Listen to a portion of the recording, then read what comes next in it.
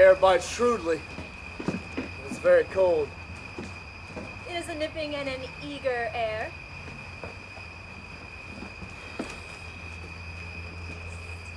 What hour now? I think it lacks of 12. No, it is struck. Indeed? Heard it not. Then draws near the season wherein the spirit held its wont to walk. What does this mean, my lord? The king doth wake tonight and takes his rouse. Is it a custom? Aye, marry is't. But to my mind, though I am native here and to the manor born, it is a custom more honored in the breeks than in the observance. Look, my lord. He comes. Angels and ministers of grace defend us.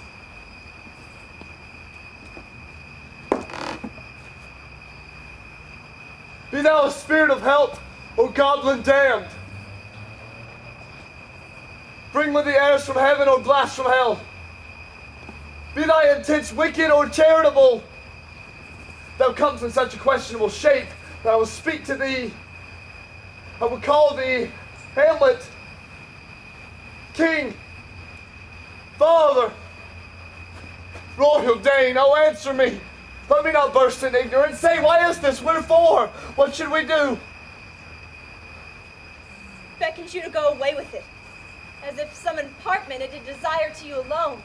Look with what courteous action it waves you to a more removed ground, but do not go with it. No, by no means. It will not speak. Then will I follow it. Do not, my lord. Why? What should be the fear? I do not set my life at a pin's fee, and for my soul, what can it do to that, being a thing immortal as itself? It waves me forth again. I will follow it. Do not, my lord. What if it tempt you toward the flood, or to the dreadful summit of the cliff that beagles earth's base into the sea, and there assume some other horrible form that might deprive your sovereignty of reason and draw you into madness? Still I am called. Go on! I'll follow thee. You may not go, my lord. Hold off your hands. Be ruled, you shall not go. My fate cries out, still I am called. Unhand me, gentlemen. By heaven, I'll make a ghost of him that lets me, I say, away. Go on. I'll follow thee.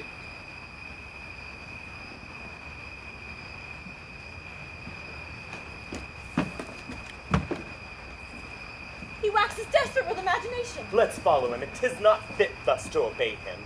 To what issue will this come? Something is rotten in the state of Denmark. Heaven will direct it. Nay, let's follow him.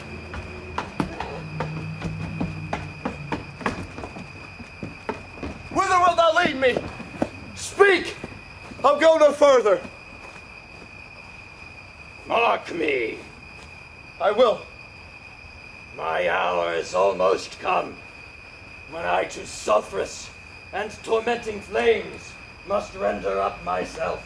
Alas, poor ghost. Pity me not, but lend thy serious hearing to what I shall unfold. Speak, I am bound to hear. So art thou to revenge when thou shalt hear. What? I am thy father's spirit, doomed for a certain term to walk the night, and for the day confined to fasten fires till the foul crimes done in my days of nature are burnt and purged away.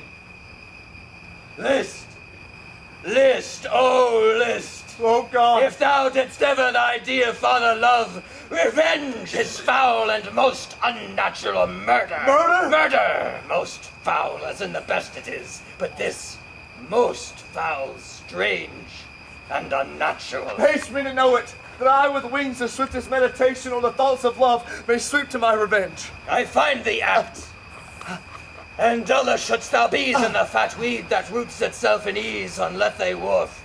Wouldst thou not stir in this? Now, Hamlet, here. 'Tis given out that, sleeping in my orchard, a serpent stung me. So the whole ear of Denmark is by a forged process of my death rankly abused. But know thou, noble youth, the serpent that did sting thy father's life now wears his crown. My prophetic soul, mine uncle. Aye, that incestuous, that adulterate beast, with witchcraft of his wit, with traitorous gifts, oh, wicked wit and gifts that have the power so to seduce, won to his shameful lust the will of my most seeming virtuous queen. Oh, Hamlet, what a falling off was there! But soft, methinks I scent the morning air. Brief let me be. Sleeping in my orchard, my custom always of the afternoon, upon my secure hour thy uncle stole, with juice of cursed Hebanon in a vial, and in the portions of my ears did pour the leprous distilment, whose effect holds such an enmity with blood of man that, swift as quicksilver, it courses through the natural gates and alleys of the body, and with a sudden vigor it doth posset and curd, like eager droppings into milk, the thin and wholesome blood. So did it mine. Thus was I sleeping by a brother's hand, of life, of crown, of queen, at once dispatched, cut off even in the blossoms of my sin, unhouselled, disappointed, unannealed, no reckoning made, but sent to my account with all my imperfections on my head. Oh, horrible! Horrible! Most horrible! If thou hast nature in thee, bear it not! Let not the bed of Denmark be a couch for luxury and damned incest! But howsoever thou pursuest this act, taint not thy mind, nor let thy soul contrive against thy mother aught. Leave her to heaven, and to those thorns that in her bosom lodge to prick and sting her.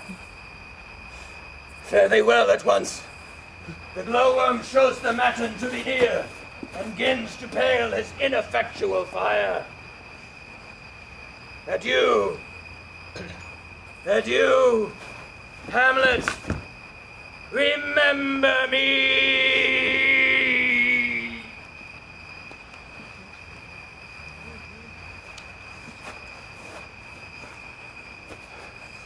Oh, you heavenly host! Oh, earth! And what else shall I couple hell? Vile. Hold my heart, and you, my sinews, grow not instant old, but bear me stiffly up.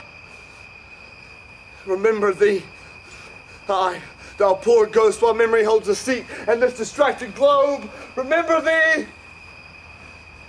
Yea, from the table of my mind I'll wipe away all trivial fond records, all saws of books, all forms, all pressures past, and thy commandment all alone shall live within the book and volume of my brain, unmixed with baser matter.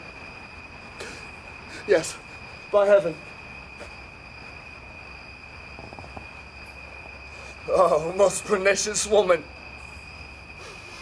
Oh, villain. Villain, smiling, damned villain. My table's meet it as I should set it down, that one may smile and be a villain. At least I am sure it may be so in Denmark. So, uncle, there you are. And now to my word. It is adieu, adieu, remember me. I have sworn. My lord! My lord! Lord Hamlet! Heaven secure him! So be it. What news, my lord? How is it, my noble lord? Oh, wonderful. Good my lord, tell it. No, you'll reveal it. Not I, my lord. Nor I, my lord. I'll say you then. With the heart of man once think it, but you'll be secret. I, my lord, by heaven. There's ne'er a villain dwelling in all Denmark, but he's an errant knave. There needs no ghost, my lord, come from the grave to tell us this. Why, right, you are in the right. And so without more circumstance at all, I hold it fit that we shake hands and part. You, as your business and desire, shall point you, for every man has business and desire, such as it is, and for my own part, look you, I'll go pray. These but wild and whirling words, my lord. I'm sorry they offend you heartily. Yes, faith, heartily. There's no offense, my lord. Yes, by St. Patrick, but there is, Horatio, and much offense too. Touching this vision here, and it is an honest ghost, that let me tell you. for you desire to know what is between us, or master it as you may. And now, friends, as you are friends, scholars, and soldiers, give me one poor request. What is it, my lord, we will? Never to make known what you have seen tonight. My lord, we will not. Nay, but swear it. In faith, my lord, not I. Not I, my lord, in faith. Upon my sword? We have sworn, my lord, already. Indeed. Upon my sword, indeed. Swear! Consent to swear. Propose the oath, my lord. Never to speak of that which you have seen. Swear by my sword. Swear! Once more a move, gentlemen. And lay your hands again upon my sword. Never to speak of that which you have heard. Swear by my sword. Swear! Come hither, gentlemen. Oh, day and night, but this is wondrous strange. Then as a stranger, give a welcome. There are more things in heaven and earth, Horatio, than are thought of in your philosophy. But come. Here. As before, never, so help you mercy, how strange or odd soe'er I bear myself, as I perchance hereafter shall think meet to put an antic disposition on, that you at such time seeing me never shall, with arms encumbered thus, or this head shake, or by pronouncing of some doubtful phrase, to note that you know aught of me. This is not to do.